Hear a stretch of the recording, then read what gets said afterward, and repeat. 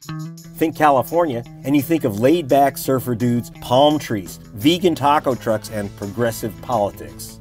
This is Greg Palast in Los Angeles. Will California's strange primary rules steal the big win from Bernie Sanders? Last month, the Golden State sent out 3,715,369 ballots with no presidential candidates. Most at risk, young voters and LatinX voters, the core supporters of Tio Bernie. The result, 553,000 Bernie Sanders supporters are at risk of losing their right to vote for their candidate.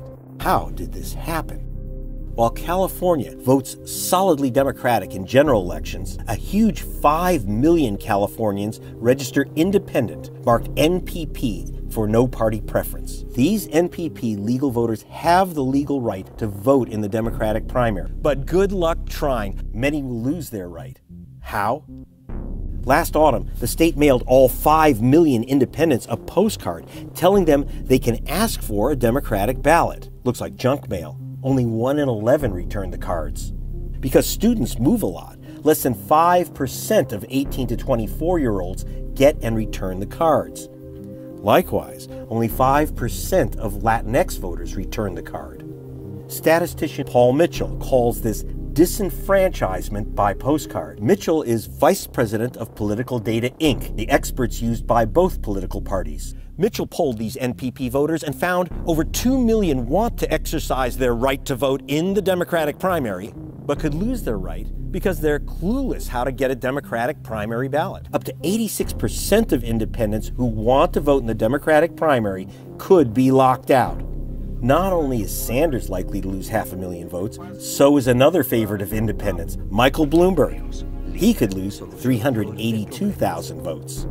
Independents can save their vote by bringing in their NPP ballots into the polling station and exchange it for a Democratic ballot, but not a regular ballot, only something called a crossover Democratic ballot. But you must know the magic word crossover. Jen Abreu was a poll worker. They have to specifically then ask, I would like to have a Democratic crossover ballot. And those were the words that were told to us in our poll worker training.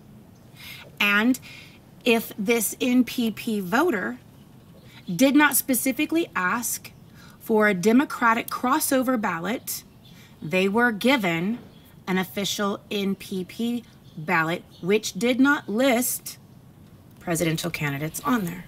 But the Democratic Party rules say the poll worker cannot help the voter who does not know the magic word crossover. And I am unable to ask you, are you sure you want an NPP ballot? Who's behind this mass vote suppression by postcard and secret word? It was crafted by the Democratic National Committee and enforced by California's Democratic Secretary of State, this man, Alex Padilla.